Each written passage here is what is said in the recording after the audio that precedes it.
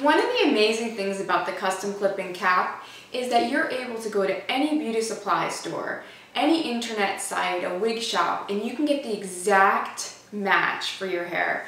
So you can get the exact color, the exact length, the exact quality, whether it be synthetic or Remy hair, anything. So it will look perfect with your hair. Once you picked out your hair weft, you're going to want to measure it to make sure that it's at least 62 inches long. Now, any full hair weft is going to be 62 inches long. Most of them are even more than that, maybe about 65 or so inches long. Now, a quick tip, if the hair weft is under $10, it's most likely a half hair weft, so you may have to buy a couple of them or a few of them. So I've measured out my weft and it's about 66 inches long. So I'm going to go ahead and I'm going to start cutting my weft. I'm going to use the directions that are in the custom clipping kit. Can you see that? Can you see that pretty clearly? Where it shows the cut hair weft to match tape length exactly. Okay. So I'm going to cut one 9-inch piece of hair weft. So you can use a tape measure, you can use a scissors. So I'm just going to measure out 9 inches, which is right there. Just going to take my scissors and I'm going to cut right at 9 inches. Then, according to the directions, it says I should cut three 9.5 inch pieces. As I'm doing this, I'm going to keep my pieces in order, so that 9-inch piece is going to be at the bottom. And if you can see that, it's going to be at the very bottom. And then I'm going to place the other pieces on top of it. So my next piece is 9.5 inches.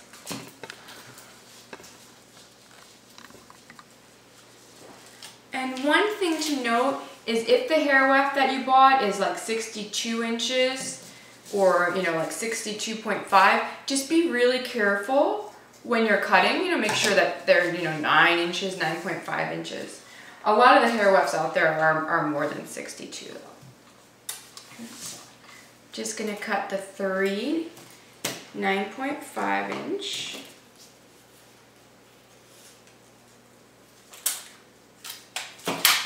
So if you know how to use a tape measure and a scissors, you can do this. It's really simple. Actually, one of my friend's 9-year-old daughters put the cap together with the tape. So it's really easy.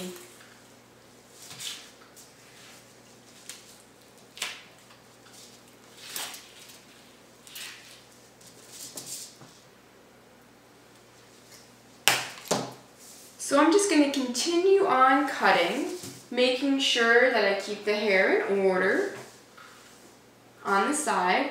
I'm going to zip through so you're not watching for too long, and I'm going to cut to when I do the last one, the 3.5 piece. So I've just cut my last piece, my 3.5 inch piece, and I'm going to place it at the top of my pile, and I've again been keeping this pile in order.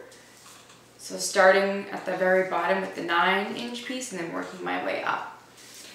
Now I had this piece left over because my weft was a little bit longer than 62 inches. So I'm just going to put that on the side. We're not going to need that. So I'm going to start assembling my hair weft. You're always going to want to start from the bottom. So you're going to want to start from this smallest piece, you know, the piece that's towards you. So what I'm going to do is I'm just going to peel off the bottom piece of tape and then just discard that piece of paper. And then I'm just going to place the hair weft onto the tape.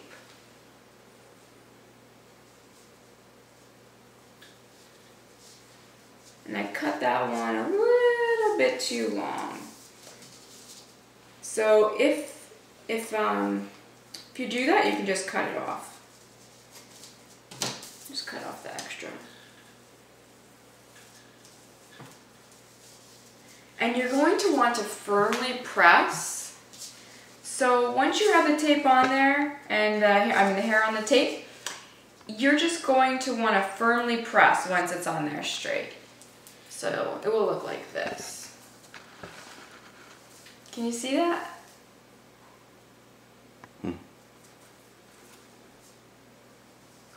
And I'm just going to work my way up the cap. So I'm just going to take the next piece off and then put the next one on there. It's really easy, it only takes a couple minutes. But there's no rush. The most important step is to firmly press. Because if you don't firmly press and get all those air bubbles out and you don't get that tape to mesh with the hair, it won't stay. So you're gonna have to really, just press on there. It's really easy. See, and that's what it looks like. Can you see that? I was kind of in a rush when I was cutting because I was doing it for the camera, so I made this one a little bit too long too. You can cut them off at the end too. It's probably better if you just wait till the end, but just for the sake of this video, I'll just cut them off as I go along.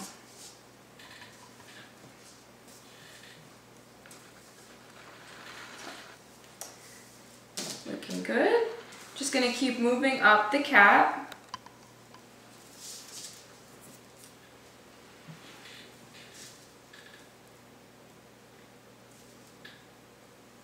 We may fast forward through a couple layers just so you guys don't have to, watch. It's pretty simple. You're just gonna work your way up the cap.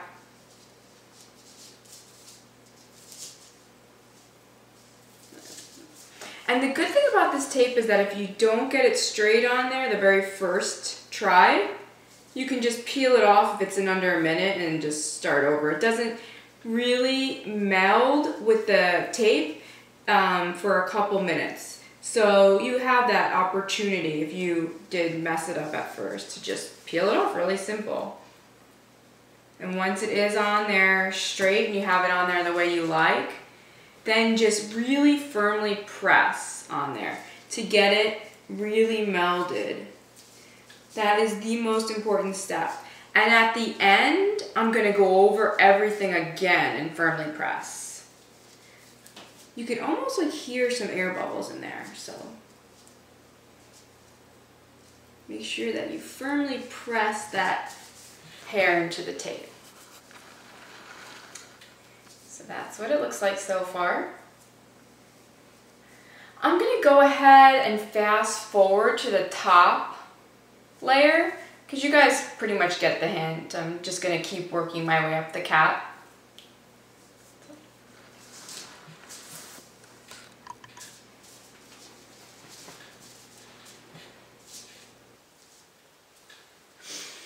Okay, so I've worked my way up to the top layer of the cap, remembering to press down firmly as I went along. That is key. Pressing down firmly on each layer of the cap as you work your way up. So now I'm on to the last layer. And I don't know if you could see this in the first part of the video, but that's what the tape looks like once it's a double-sided tape. So can you see that? Now, the most important cut, it was this 9-inch piece. So make sure that when you do that first cut, you make that piece at least, the 9 inches, because this is the most important layer, is this top layer.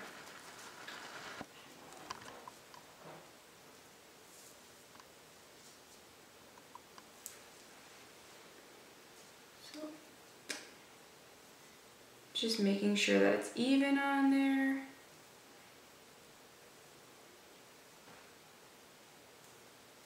And I made that one just a little bit longer on purpose because I wanted to make sure that it covered up that top. Now at this point, what I'm gonna do is I'm gonna go back and I'm gonna firmly press on every single layer. It's really important because if you don't firmly press at this point, it may never meld completely right. So this is probably the most critical step of the whole cap, is pressing down firmly. And you see how I'm like taking my fingers and working it like on both sides of the cap to make sure that it's pressed firmly. And I'm gonna go through and I'm gonna do that again on every single part of this cap. I'm gonna spend probably a good 5 minutes just firmly pressing on the parts that I've already pressed together. That's how this tape works, is it actually is activated by being pushed together. So I'm getting out all the air bubbles and I'm firmly pressing. So you guys can figure out how to do that. So this is my finished custom clip-in cap. I got the exact match for the type of hair I wanted. So that is the beauty of the custom clip-in, is that you can create a hair extension that is the exact color, texture, style to your existing hair. Celebrities pay thousands of dollars for something like that. Now, I chose a hair weft that was kind of light and airy. Just wanted to add a little extra volume, but you can choose a different type of hair weft. Some of the hair wefts will have almost double the amount of hair on them. So, totally your choice, but excited to have made my own customized one-piece extension for a fraction of the cost. So ideally you're going to want to wait 72 hours before wearing your extension. So once you've firmly pressed everything, you're going to want to just lay it flat on a table like this for 72 hours. Give it a chance to fully meld and bond.